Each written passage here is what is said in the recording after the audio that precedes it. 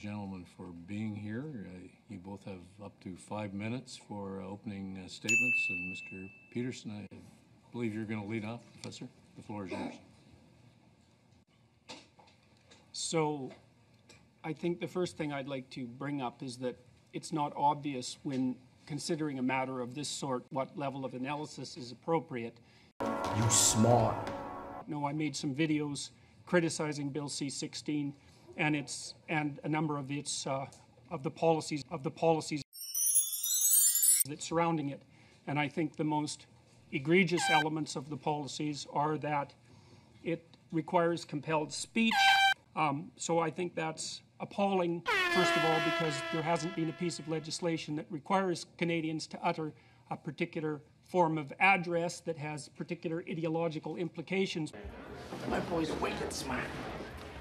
Identity is not and will never be something that people define subjectively, because your identity is something that you actually have to act out in the world as a set of procedural tools, which most people learn, and I'm being technical about this, between the ages of 2 and 4.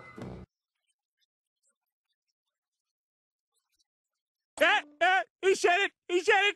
The social constructionist view insists that human identity is nothing but a consequence of socialization, and there's an inordinate amount of scientific evidence suggesting that that happens to not be the case. An inordinate amount of scientific, the people who are promoting that sort of perspective know perfectly well that they've lost the battle completely on scientific grounds. Fuck you, I won't do what you tell me! Fuck you, I won't do what...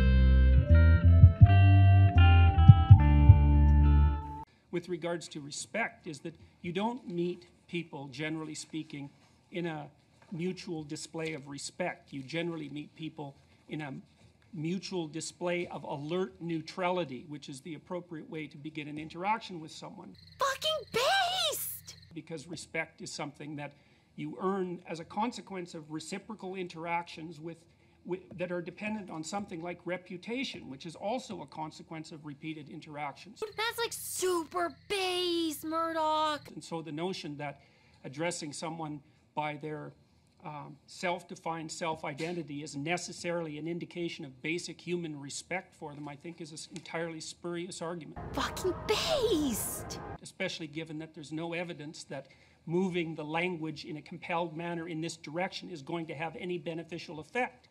We're supposed to assume that just because hypothetically the intent is positive, that the outcome will be positive. Fucking based! Any social scientist worth his or her salt knows Jordan with the behind the flag save! Knows perfectly well that that's rarely the case. So.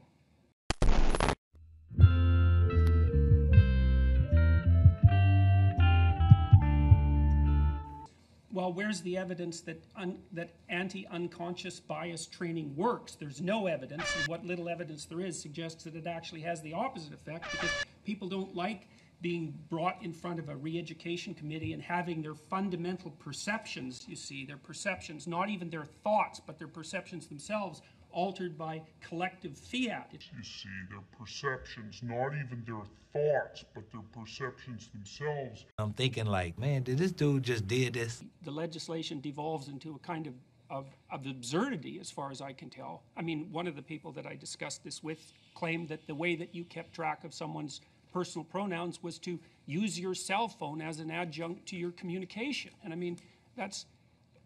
What, are you retarded? You wouldn't say anything like that if you knew anything about common human nature, let's say, and the manner in which people communicate with one another. Okay, so the type...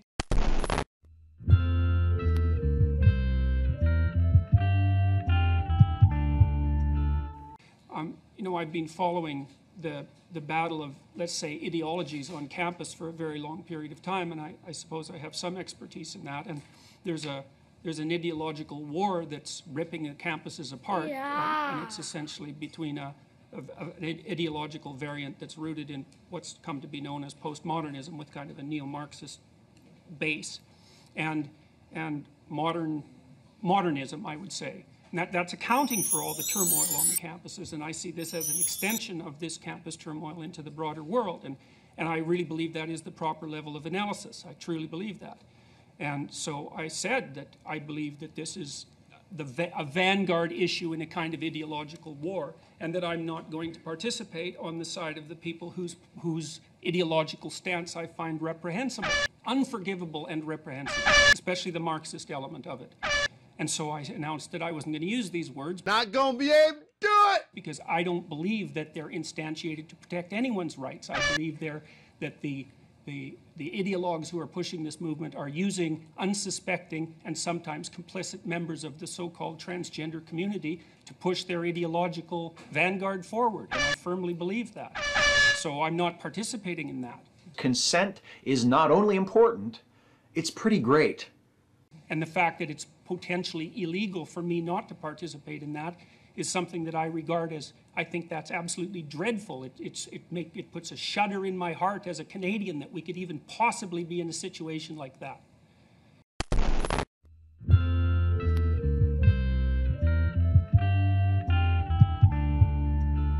The social constructionist view of gender isn't another opinion, it's just wrong. So, because, and I can tell you why that is fairly, I'll take 1 minute to do that. Please.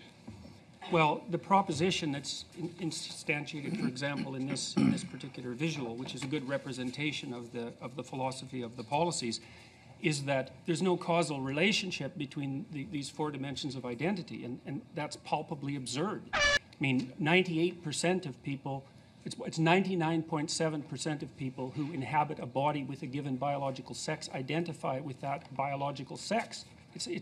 They're incredibly tightly linked. If you can't attribute causality to a link that's that tight, you have to dispense with the notion of causality altogether. And then of the people who identify, say, as male or female, who are also biologically male or female, the vast majority of them have the sexual preference that would go along with that, and the gender identity, and the gender expression. These levels of analysis are unbelievably tightly linked, and the evidence that biological factors play a role in determining gender identity is, in a word, overwhelming. There isn't a serious scientist alive who would dispute that. Now, you get disputes about it, but they always stem essentially from the humanities. Oh, no, you didn't. And as far as I'm concerned, I've looked at it very carefully. Those arguments are entirely ideologically driven. It's a tenet of the ideology that identity is socially constructed, and that's partly why it's been instantiated into law, because there's no way they're going to win the argument. But they can certainly win, let's say, the propaganda war, especially by foisting this sort of reprehensible advertising information on children, and that's part of the express intent. Wake me up inside. Wake up, wake me up.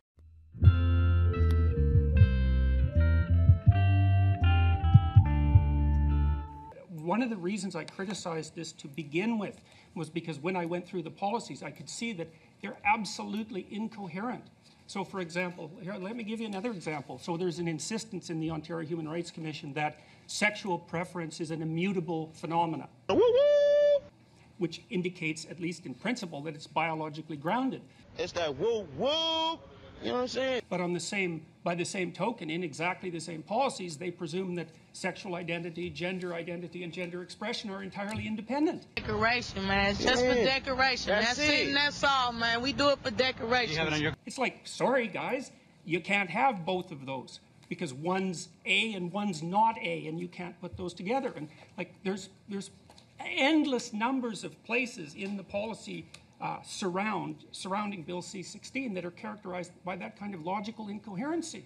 And I mean, what's it going to do to people who are transgender, who are making the claim that they were, say, born that way at birth, which is a strong claim? That's a biological claim. It indicates that there's a direct causal connection between some biological phenomena and the expression of a particular identity. It's actually the strongest defense that people who have, let's call them non-standard sexual identities or gender identities, have to defend their claims. I have to wrap it up there. And No one has ever done that! No one has